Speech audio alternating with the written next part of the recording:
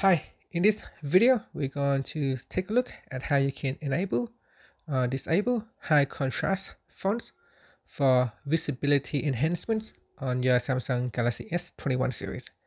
First, tap on the home key to go back to your home screen. Then swipe down at the top and tap on the settings button. Next, we're going to swipe down and tap on accessibility. Then go down and tap on visibility enhancements. Next, you want to tap on high contrast fonts. Tap on the switch to turn it on or off. You can see if I switch it on, the font will slightly go bolder and it stand out a little bit more.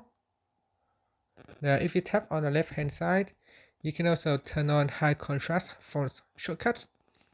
Now, what this shortcut does is it allows you to quickly turn it on or off by simply tapping on this accessibility button. And then you can tap on that to quickly switch it on or off. And that's it. So you can see if I go back in here and tap on high contrast font, it is now off. And that's it, guys. Thank you for watching this video. Please subscribe to my channel for more videos.